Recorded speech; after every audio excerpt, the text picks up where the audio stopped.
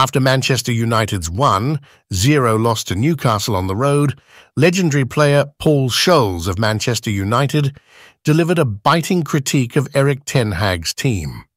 The only goal of the match for the home team, Anthony Gordon, left Scholes extremely upset with United's performance as they lost at St James Park.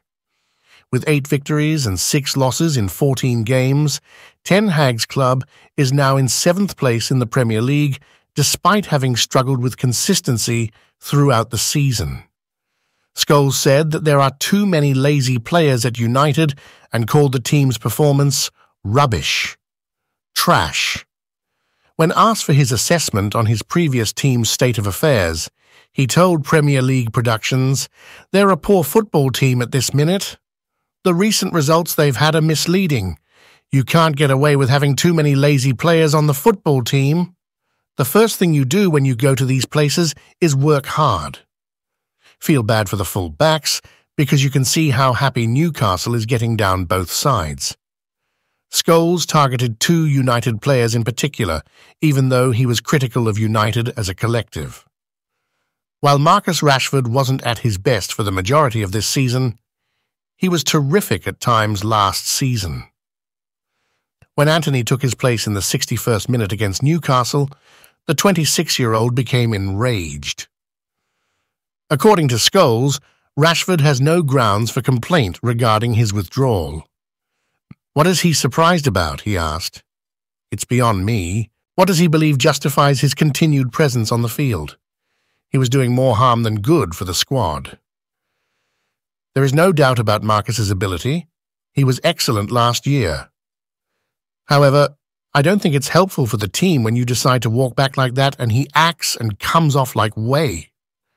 And he's currently among the most seasoned players. It's a player that other players admire. He's looked up to by Menu. He is looked up to by Garnacho. Bruno Fernandes was also criticized by Scholes, who claimed that the United team is suffering because of his lack of a defined position. Bruno, according to Scholes, is another. He can score and create goals, no doubt about it, but I would want to see what the manager is asking him to do in the changing room prior to a game. What role is he asking him to take on? Where on the football field should you be? His finest position, in my opinion, is no 10, where he can play passes and score goals. Where was he this evening? That was never where he was. He can occasionally be the deepest Manchester United player, beating the goalkeeper. I see him on the left and the right. I don't believe that is beneficial to the team. It throws off both the formation and the style of play. The Champions League match concluded in a 3-3 draw away to Galatasaray, although United's loss to Newcastle came after a 3-1 lead for Ten Hag's club. In Group A of the Champions League, the Red Devils sit at the bottom and will need to fight their way up to the knockout stages. Ten Hag was furious with Anthony Martial for not coming back during the loss to Newcastle. Martial's inability to close down nearly gave Miguel Almiron the opportunity to score, supporting Scholes' allegations over the lack of effort from United players. Martial and Ten Hag got into a fight, and the Frenchman was eventually replaced. Some United players may not be content with the positions they are playing in, according to Jermaine Jenas. I personally thought tonight there were signs that there were a couple of players in there for me that weren't happy with the tactics that were put to them or wasn't happy with their positions on the pitch, Jenas stated in an interview with TNT Sports.